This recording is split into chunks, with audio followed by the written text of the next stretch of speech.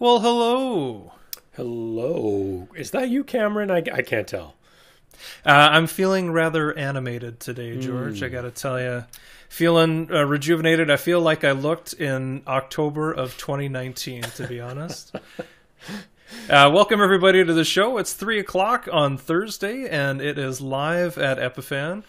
Today we've got a pretty fun topic. We've talked about Adobe Character Animator before, and we're revisiting it as a potential solution for low bandwidth streaming. So we'll get into some more details in a few minutes. We'll just take a look at the chat. Tim, thank you for tuning in. And yes, it is Turkey Day for our friends down south. Yeah, and as I pointed out in chat, Thanksgiving up here in the frozen north was back closer to the beginning of October. So we've been there, done that for a while now. But yes, thanks for joining us today, Tim, and everyone else in the States for taking time out of your holiday Thursday to join us here at Live at Epiphan, and hi to Linda in chat as well. So if you're in chat, feel free to say hi, where you're from if you feel like it, but you don't have to. And of course, you know, if you find this interesting afterwards, share it with someone who might find it interesting and pass it along to people and do all the socially things, the follows, the likes, the subscribes, and all that jazz. Because we're here every week doing something like this. So anyway, you mentioned we had done this before, Cameron. In it just as a fun way when Adobe, I guess, first started launching this. And now we've kind of been looking at it for some new ways, like you mentioned, low bandwidth. And there's some other things too, but low bandwidth might be kind of one of the first ways. For those of you who don't know, Cameron has terrible bandwidth where he lives, because he lives in the woods, basically, on an island where, you know, there is no physical landlines of any kind. They communicate with cans and string in the trees. Well, and sometimes the can strings get a little frosty. Mm-hmm. You know, you get a little dampness on there. It gets a little wet. Kind of slows down the megabytes turn into megabits, and you know, it slows it down quite a bit. But George, you're right. We've played around with Adobe Character Animator a few times, and actually, you know, the very first time that we used it, we had a different character on that was Lucky the Unicorn. Should just be able to see it. We're going to roll a clip of that here while we talk about it. Now, way back, so what we originally did was we ran Adobe Character Animator. It was a pretty laborious setup because in our studio, we didn't really have a way to isolate audio. Right. So I had to sit over on the other side of the studio so that George and I could still talk to each other and hear each other and look at each other, but so that his audio didn't get into my mic for messing up the lip sync. And we used Chroma. So we actually had Adobe Character Animator running with a Chroma background, and then we keyed out that background and then brought it into the production. We played around with a couple of different characters. You could see there's Spiny the Hedgehog, or whatever the deuce his name was. But yeah, that was a lot of fun, and it was really cool to play around with Character Animator, even though we were kind of limited with the Chroma. And you know, I was super impressed with just how responsive it is, how easy it is to use, right? Like we see facial tracking over the years where actors have had to put these, you know, these little red dots on their face, ping pong balls, all kinds of crazy ping pong balls, and morph suits with lines and stuff, and yeah, totally. And it does interfere with the performance. It takes time, and you have to get those dots in just the right spot. Yeah. And Adobe Character Animator takes a lot of the guesses out of that, which is really cool. And it can use your webcam. It can use any other video source that you can run into it. And then, of course, it outputs an NDI or an HDMI channel, depending on what your setup can accommodate. Yeah, and then of course, you know, obviously it has a bunch of those characters that we first played with kind of built into it, the unicorn, the hedgehog thing. I don't know what that's supposed to be. But then later on, we also experimented with it a second time where our colleague Marta made some amazing avatars of Cameron and I, which Cameron, you're using again today. And that sort of added, you know, a representation of if you want to customize this and tweak it and kind of really have more fun with it in the way of creating a digital representation of yourself or something else altogether. And the work Marta did on this was amazing. It's hilarious. Well, you're absolutely right. Marta is a very talented illustrator and content creator on our team here, and she took the tools that Adobe provides. So Adobe provides these templates for the mouths and the eyes, and she said she was able to apply a lot of the skills that she has as a designer, and it was really straightforward to map the mouth and the eyes, and even like Adam, if you want to go ahead and play the clip, or I guess I could move my head around here, you could see my hair flipping around a little bit, and there's some elasticity to it. But the second iteration that you just saw there, that one was done with NDI Alpha. So that was the next progression with Adobe Character Animator and how we could actually ingest that signal into the Pearl 2. So what Adobe Character Animator was doing is it's sending out a clean NDI Alpha channel, which deletes the background out, right? To put it simply, right? It just creates a mask, and then you can inject that character right in. So in the shot that you're seeing, that was actually our practical set with George and I sitting there, and then we were covering that up with our characters, and then we had a little bit of foreground as well. So it was, I think we had a recording of the practical set actually, because we were still sitting at the desk. Yeah. But that one, George, if you can remember, that was really tricky because you and I were sitting next to each other. We had a lot of audio bleed between us, right? Because like Adobe Character Animator based the lip sync off of your audio and your mouth movement. So, you can use one or the other, but to really get the best effect, you have to use them both together, like I'm using now. Yeah, and you kind of have to isolate and do it. So yeah, it was definitely harder in our studio setup. Funny enough, it's actually easier now because we're not in the same place. So we can, it's only picking up you. There's no audio bleed. So it's like we were in isolation booths now, which kind of helps a little bit from that perspective. But yeah, it was a lot of fun. And back then, I say back then, and feels like a million years ago, even though it was basically only 1 year ago that we did that episode. We jokingly, half jokingly, said that streaming, with characters like this was the future. And when I say half joking, because we thought it was cool technology and people would start to leverage it in some capacity. Well, it turns out that actually is exactly what's started to happen. There's been a trend of people calling themselves Vstreamers or VTubers, but essentially using animated characters to replace themselves in their content creation. And there's a number of reasons to do this. Some people have done it purely for creative reasons.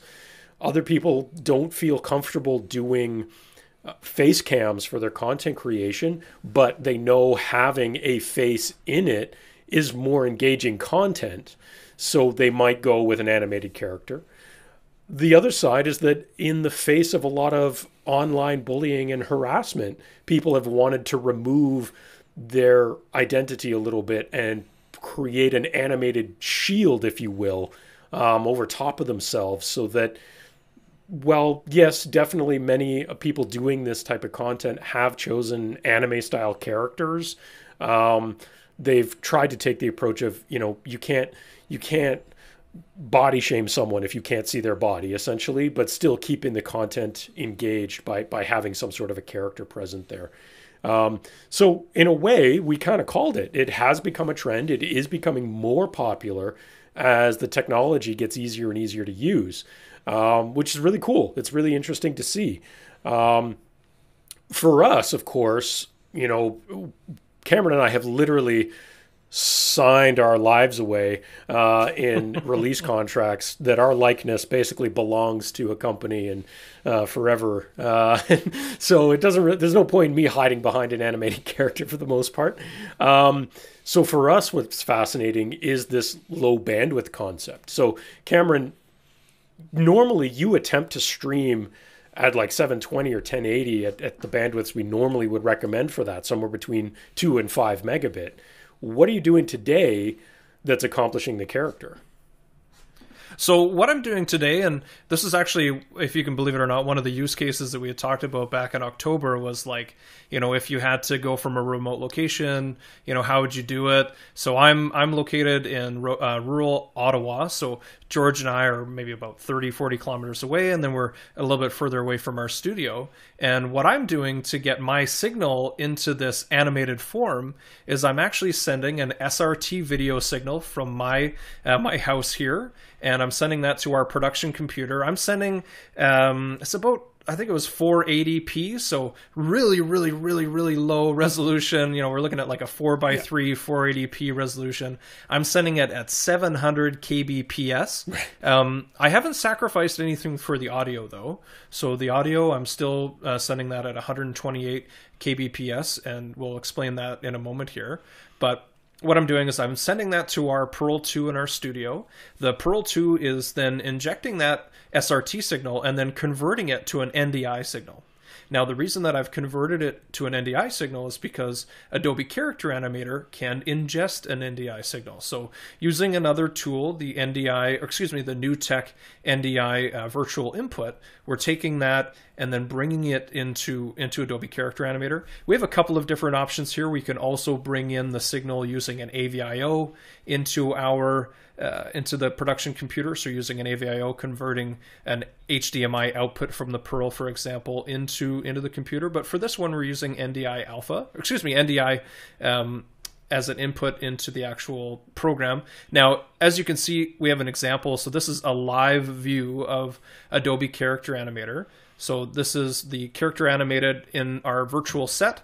And then in the top right corner, you can see my video input. It's really tricky to see in this view, but there are all of these red and orange and yellow dots that are put around my face. And that's what Adobe is using to figure out my mouth movement, some of my head movement. So if I move it back and forth, you can see that. And you can also see just how quick the transmission is. So because we're using SRT, and I'm only at about 120 millisecond latency from my home to the production computer, that is just about real time for the audio and the actual video that's inputting. And because we're using a Pro 2, we can also adjust the audio latency. So I've adjusted that just a little bit to make it work with the synchronicity that we have coming back out. And then so I've taken that signal from Adobe Character Animator again as an NDI signal, and we're piping that back into the Pearl 2 and then injecting that into the production, as you can see here. Yeah. So this works well as a low bandwidth solution. It works well because we're leveraging a computer that we have in our office offsite, and then I can get that 1080p quality. And I was even testing 4K quality earlier.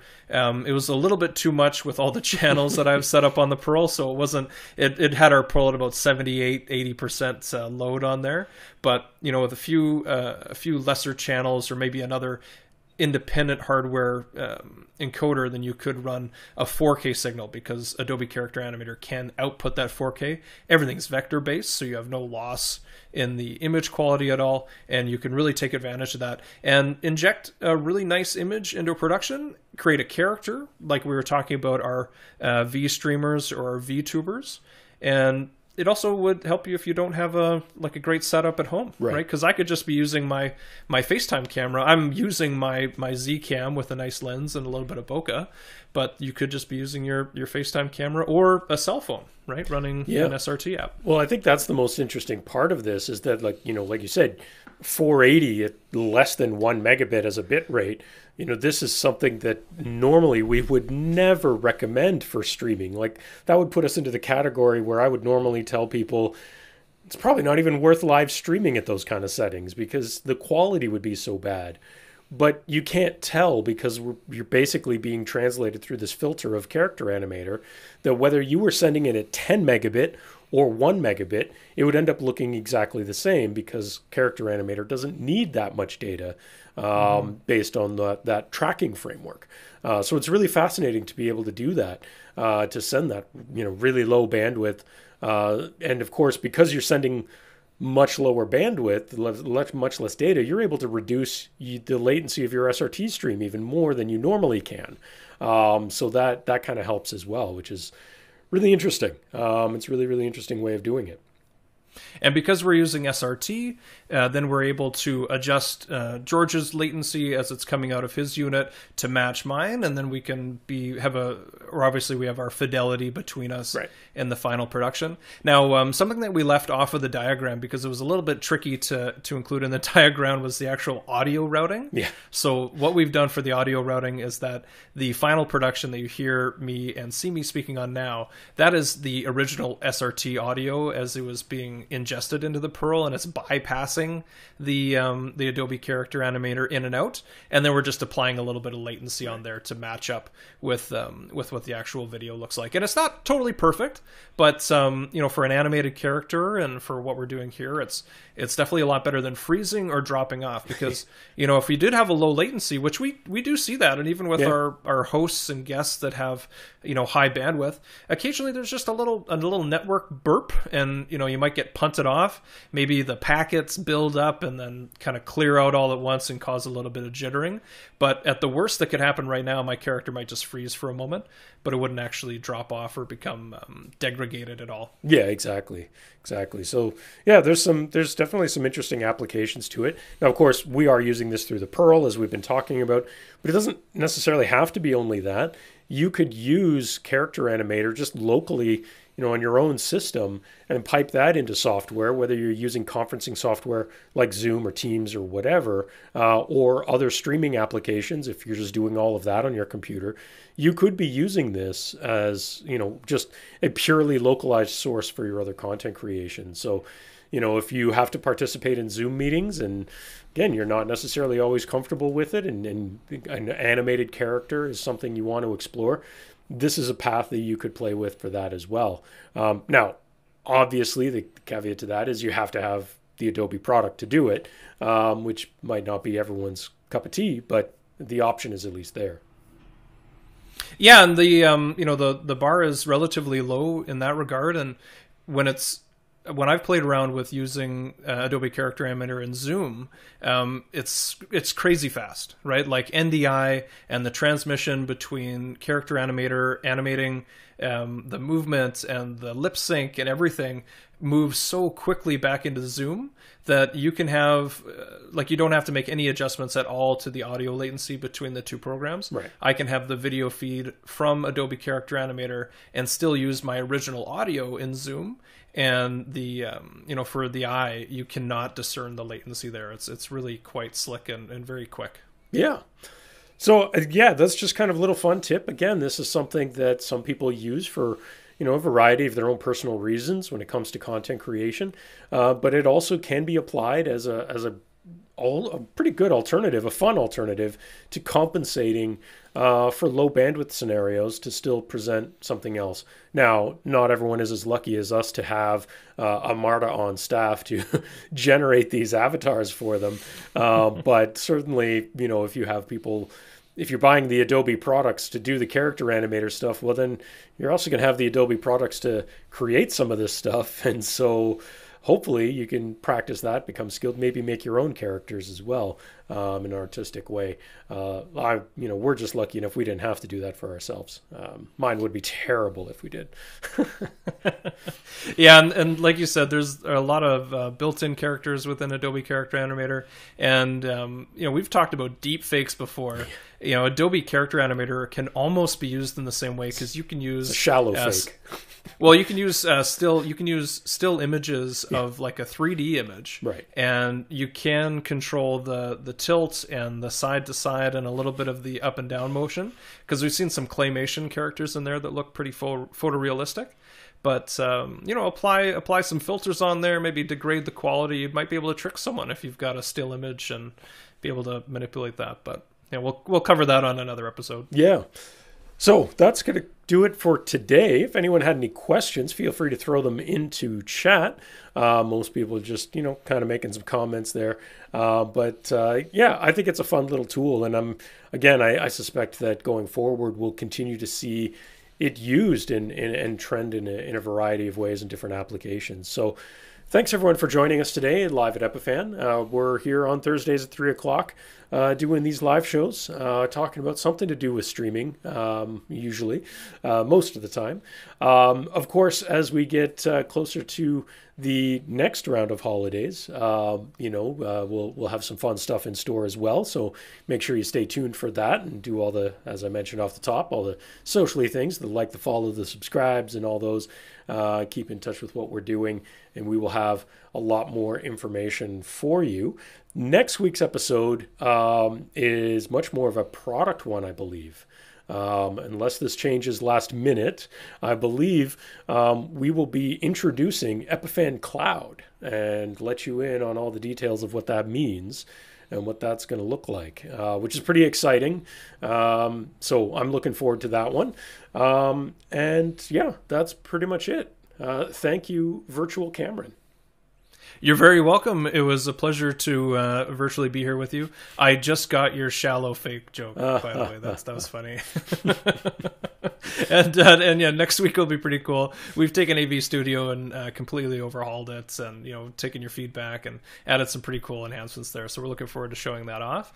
And of course, we're going to be getting pretty close to the new year. So if you're enjoying Thanksgiving this week, thank you so much for tuning in. And like George says, do all the socially things, and we will see you another time. See you later. Bye-bye.